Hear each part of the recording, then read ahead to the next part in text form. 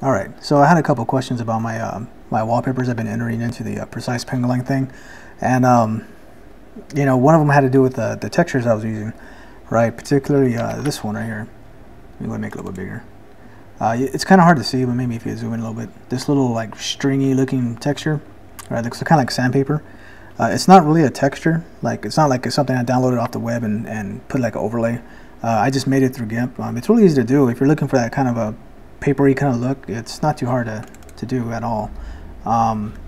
It can all be done just within GIMP, and that's kind of a cool thing about it, because sometimes when you download these like texture packs, I guess you might run into some like licensing problems, I guess, if you mass distribute it or whatever.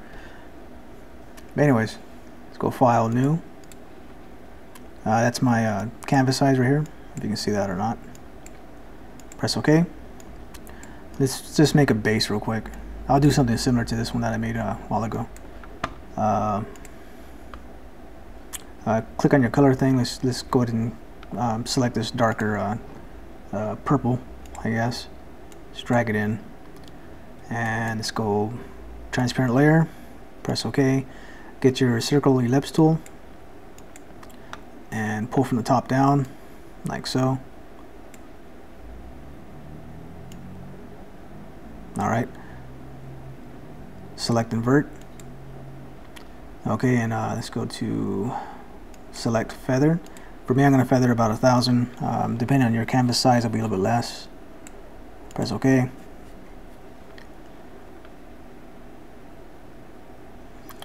Let's go ahead and make the secondary color a little bit darker, but not too much.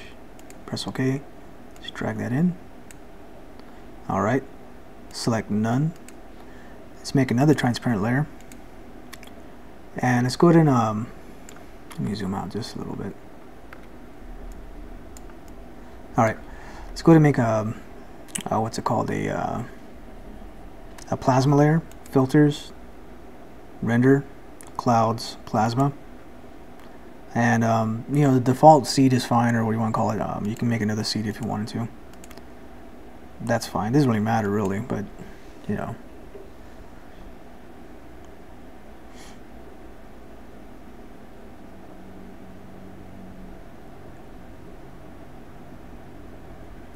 And come on.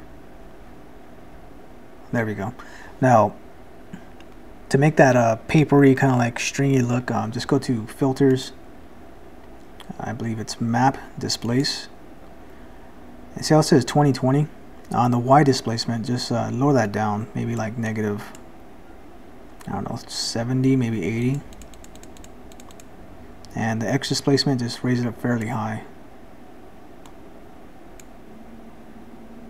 206 is, that looks about right. There we go. Press OK. And the outer edges are gonna get really bad. They're gonna get kind of warped, as you can see. Now let's go ahead and fix that problem by just basically making the layer a little bit bigger. Let's get the scale tool. Click in here, make sure the chain is checked. Just make it a little bit larger. Press scale. Now grab the move tool. Let's go ahead and move it in the center, I guess. Right about there. Okay. Go to, let's see, colors, desaturate. That's fine. Press OK. Let's try soft light, see how it looks.